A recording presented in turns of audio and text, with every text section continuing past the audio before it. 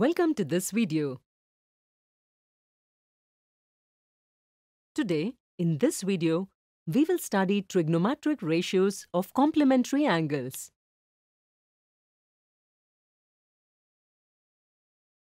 Let's have a general discussion. Can you tell what is the meaning of complementary angles? Perfect.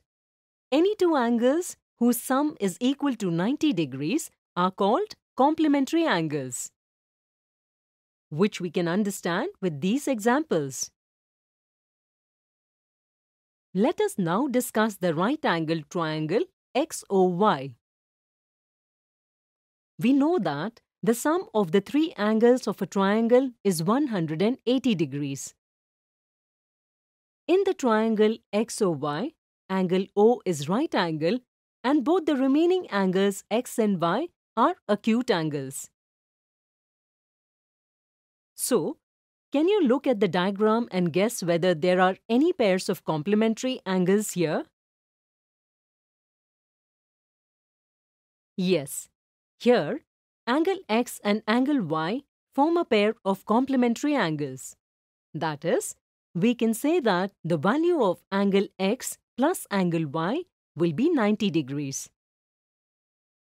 Assuming the measure of angle X in the triangle XOY is theta, so the measure of angle Y would be 90 degrees less theta, which we represent here by phi. So, let's find the trigonometric ratio of theta. You can also revise SOH, CAH, TOA to find the value of trigonometric ratios. Where for sin theta, we can say that its value will be equal to the ratio of the opposite side of theta and hypotenuse.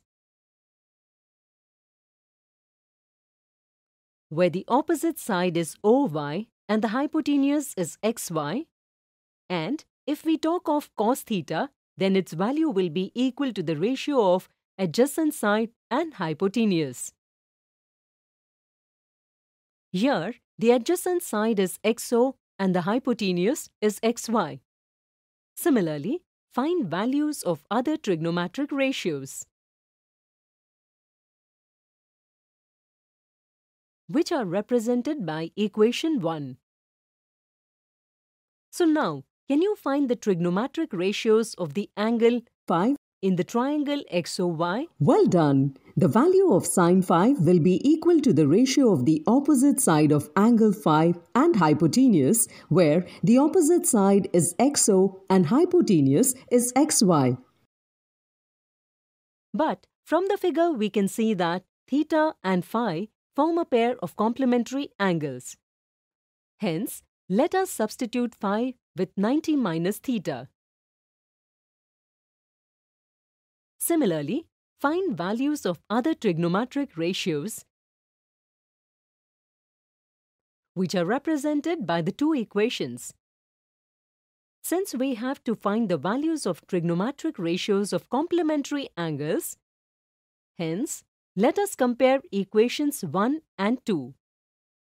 Thus, we can see that the value of sin 90 degrees minus theta is equal to the value of cos theta. If you notice, you will see that the value of cos 90 degrees minus theta is equal to sin theta. Similarly, tan 90 degrees minus theta is equal to cot theta. Cot 90 degrees minus theta is equal to tan theta. Sec 90 degrees minus theta is equal to cosec theta. And the value of cosec 90 degrees minus theta is equal to the value of sec theta, where all values of the angle theta lie between 0 degrees to 90 degrees. In this video today, we studied trigonometric ratios of complementary angles. In the next video, we will see interesting examples based on this.